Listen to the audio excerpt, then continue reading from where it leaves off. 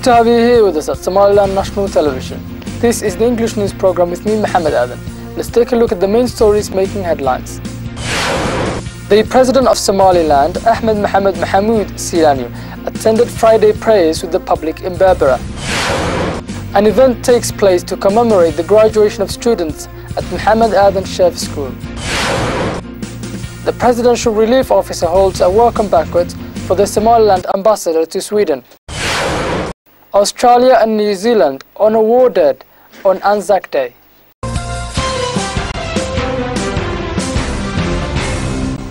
The President of Somaliland, Ahmed Mohamed Mohamud Silanyo, attended Friday prayers with the public in Berbera during a visit which the President and top-ranking government officials, joined by national chiefs of police and the coastal guards, are paying to Sahel's capital city. The President attended the prayers with the public at Khalid bin Al-Walid Mosque in Sahel's capital city, Berbera. The President was accompanied during the prayers by the national chiefs of police and the coastal guards, the General Manager of SLN-TV, Khadar Hassan Ali Gas, and the Secretary of the President.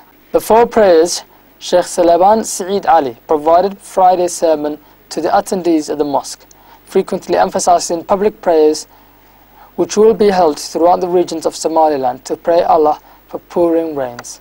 The Ministry of Religious Affairs also announced that the rain-seeking public prayers will be held throughout the regions of Somaliland due to decrease in the seasonal rain precipitation.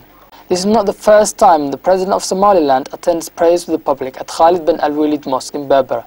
On the contrary, the President attended public prayers with the public at this mosque and several other mosques throughout the regions of Somaliland during work-related visits which the President has been continuing to pay to all regions of Somaliland since holding office. The Assembly of the Somaliland Umbrella of Diaspora Communities has been held in Helsinki. Several diaspora representatives, political figures and parliamentarians of several European countries were invited to the meeting. The Assembly of the National Umbrella of Somaliland's Diaspora Communities was held in Helsinki. Members of the umbrella, including Chairman of the National Umbrella of Diaspora Communities, Abdurrahman, spoke to SLN-TV correspondents. He stated that the meeting was planned by the umbrella to increase the cooperation amongst the Somaliland diaspora throughout Europe and the United States, and ensuring that all diaspora communities are united under a common umbrella in helping the citizens in Somaliland to better progress for the nation. The chairman also stated that the assembly took place expectedly and confirmed the results of the assembly will be displayed to the press. The umbrella invited several guests of diaspora to the assembly, including Professor Ahmed Ismail Samatar and the chairman of the political party, as well as a number of distinguished guests, including members of the Finnish parliament. The chairman of the umbrella expressed hope that the results of the assembly will further intensify cooperation between the Somaliland diaspora. The Presidential Relief Officer, Amina Mahmoud Diriye, held a welcome banquet for the Somaliland ambassador to Sweden, Roda Jama Ilmi. The event had in attendance government officials, women rights advocates, and other distinguished guests. The director of the Presidential Relief Office, speaking at the welcome banquet event, reiterated the significance of commemorating every individual citizen for playing a remarkable and extraordinary role in national development.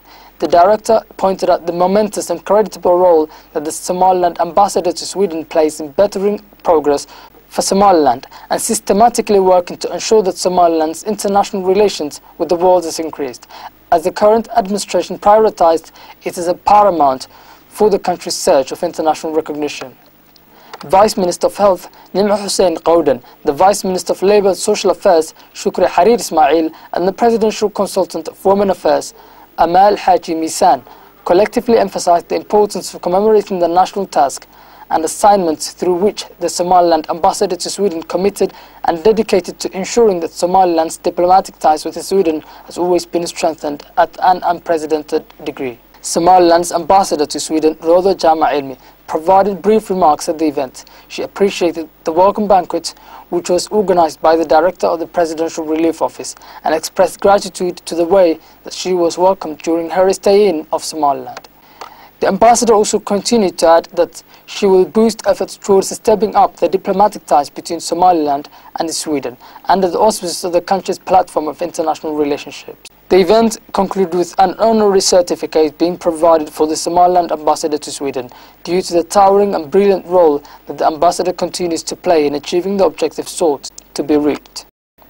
A ceremonial event took place at the headquarters of Golis University in the capital city of Somaliland, Hargeisa, commemorating the graduation of students who ended their secondary level schooling education at Mohammed Adan Sheikh School. The Deputy Coordinator of Marodi Jah's Regional Office for Education provided initial remarks at the event, emphasizing the importance of education for every developing nation and pledged increasing cooperation by the Ministry of Education and Higher Studies in ensuring that quality education was provided for the Somaliland students in the capital city and the country as a whole. The Vice President of Golis University, Aidarus Mohammed Abib, commended the role that Mohammed Adan Sheikh School plays in providing students with improved schooling education and ensuring that the school produces students with great understanding of education and their future role in the national development. The headmaster of Mohammed Adan Sheikh School, speaking at the ceremonial event, emphasized the role that the school has been playing in bettering the knowledge of students ever since it was established, and the services it provides ranging from primary level to secondary level education. The headmaster pledged that the school will continue serving the students with the ultimate intent of providing them with excellent schooling education. Other esteemed guests at the ceremonial event stated that it is a necessity that every citizen has some degree of education to make sure that the literacy rate in Somaliland will increase to a degree which is comparable to the developed nations. You're still tuned into the English news program on SLN TV, the only Somali-speaking channel with an English news program. And now for the main international headlines in detail.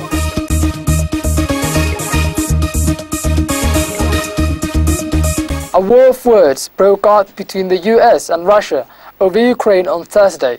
US Secretary of State John Kerry warned Moscow it had not taken a single step to enforce the Geneva meeting to defuse tensions, and he threatened more sanctions. Under last week's accord between Ukraine, Russia, the US and the EU, militia in Ukraine were supposed to disarm and give up control of seized state property. Kerry said, "The window to change course is closing. President Putin and Russia face a choice. If Russia chooses the path of de-escalation, the international community, all of us, will welcome it. If Russia doesn't, the world will make sure that the costs for Russia will only grow."